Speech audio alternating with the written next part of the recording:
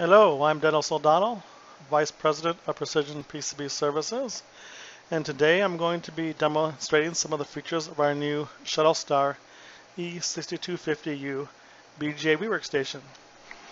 This is one of the larger BGA Rework stations that we have, and it is capable to run on either air or nitrogen. So we have inputs for nitrogen for the top heater and then air for the bottom heater.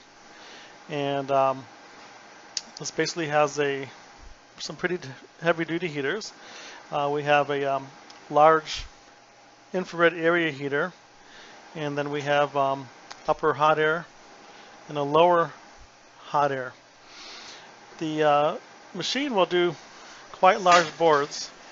I think this one up to about 36-inch here. And one of the nice features about it is if we have larger boards, the head will actually move in conjunction with the bottom heater.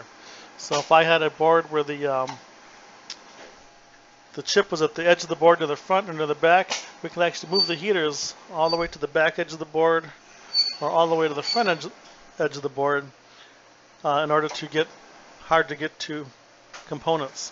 The head locks, and so when you touch it, it automatically unlocks so you can move it. Then when you use your hand, it locks again.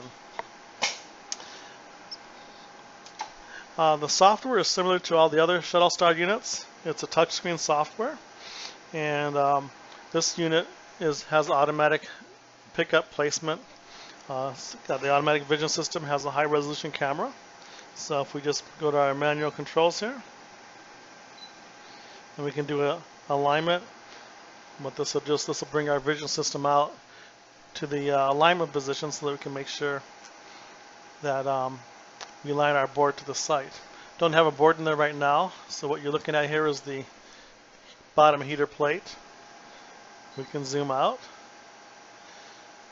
and then you have a light adjustment for the top heater and the bottom heater. So we can see our nozzle here and pickup tube are in the blue, and our bottom heater, which would normally be the PCB area, is in the gold.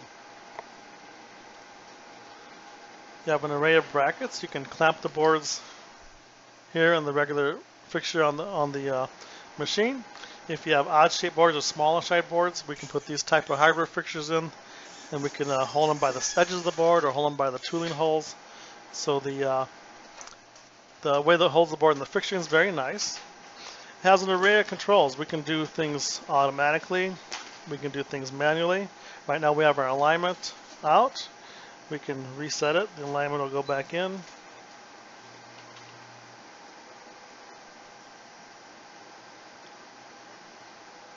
If we bring our alignment out again, we have features on the screen here. We can move the head around by controls on the screen, or we can move the vision system around by controls by the joystick here.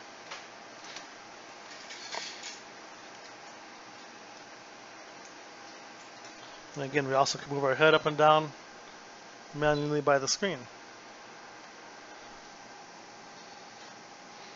Press our reset again. And so today we're not going to do any chip installation or removal demos. I'm just doing a quick overview of the features of the machine. So again, it's going to be air, or compressed air, or nitrogen. It'll do large boards up to 36-inch. The heat head moves in conjunction with the lower bottom heater, so that you can do large boards and access components into the edge of the boards, front or back, left or right. And we have a very heavy-duty infrared area heater, so if you have thick boards, that it will help to preheat the board and reduce the amount of heat you need at the component to reflow the component. So thank you for